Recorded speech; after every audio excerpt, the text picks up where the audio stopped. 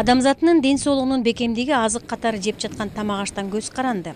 Кыргыздар илгертен мал жандыкты аздектеп асыраган өзгөчө калк. Азык катары колдонуп тамак аш жасап жашап жаткандыктан ошол мал жандыктын амандыгы биринчи орунда турат.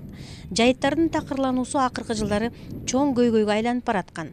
Жайыттардын начарлануусун алдын алуу максатында айыл чарба тамак аш өнөр жай жана мелиорация министрлиги тарабынан системалуу иш-чаралар көрүлүп жаткандыгын адистер билдиришет. Жайыт боюнча мыйзам чыкпады.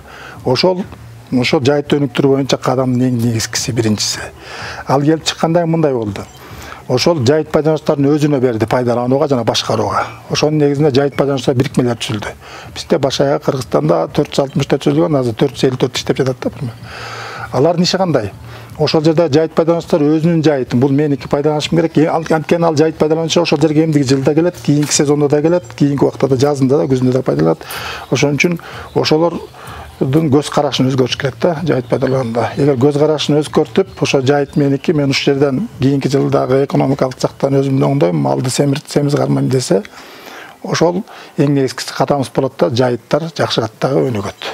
Тажрыйбалуу адистердин айтымында жайыттардын такырлануусун алдын алууда ошол айыл өкмөттөрдөгү жайыт комитеттердин туура багытта иш алып баруусу зарыл. Жайлоолорго мал жаюуда алардын так санын эсептөө, жайлоолордун такай алмаштырылып туруусу жана жайыт акысынын өз убагында төлөнүп туруусу чоң мааниге ээ. Биринчи өстүрүш үчүн мен өзүм ойлойм, ушу кай жерге барсаң столовойго тамакты 100 сом төлөбөсөң тамак ичпейсиң да.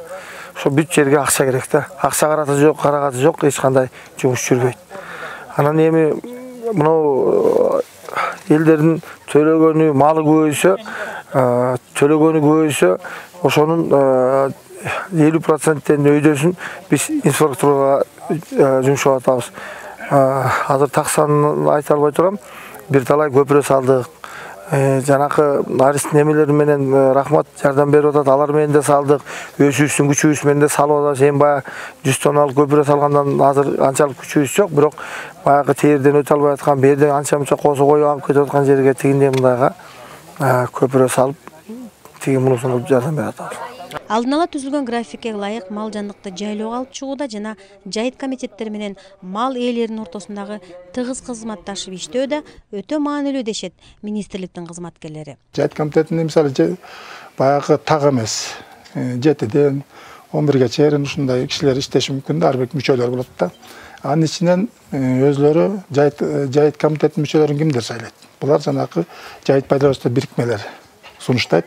Жайыт комитетинин төрагасын болсо, жаңы мыйзам боюнча жаңы алынды айыл өкмөтүнүн башчысы сунуштайт дагы, жайыт пайдалануучулар бирикмеси эгер колдосо, ал киши жайыт комитетинин төрагасы болуп шайланат. Анан бул жерде эң биринчи ошо жайыт комитетинин төрагасы жана мүчөлөрдүн билим деңгээлине маани бериши керек. Ал жерде кандай болуш керек? Мисалы мен азыр айта албайм, жана 454 жайыт комитет иштеп атат атпайсызбы Кыргызстан боюнча. Билим деңгээли жетиштүү депчи, ар кандай адамдар туш келип калат, анткени бул коомдук фондда элдер өзүлөрү шайлап атат. Шайлаганда мугалим дагы же болбосо катыраак сөйлөгөн кишилер дагы ар кандай нерселер шайлап койушу мүмкүн.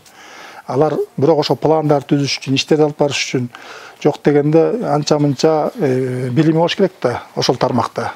Жок дегенде биолог мугалим болсо же зоотехник болобу, же ветеринар болобу, же болбосо айыл чарба тармагында болсо өтө жакшы да. Ошолор болсо, анда ошол жерде жайыт комитетинин иштерин алып кетиши мүмкүн. Ар бир айыл өкмөттүн жайыт маселесин чечүүдө ар бири өзгөчөлүктөргө жараша өзүнчө түзүлөт. Анткени айрым жерлерде киши башына үлүш жер менен мал көбүрөөк болсо, калгандарында алда канча аз.